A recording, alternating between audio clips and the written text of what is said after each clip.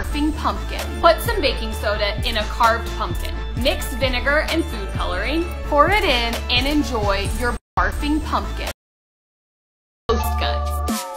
Mix 1/2 cup cornstarch with 1/4 cup water. This creates a non-Newtonian fluid. When you squeeze the ghost guts, they solidify. Release the pressure, and your ghost guts liquefy.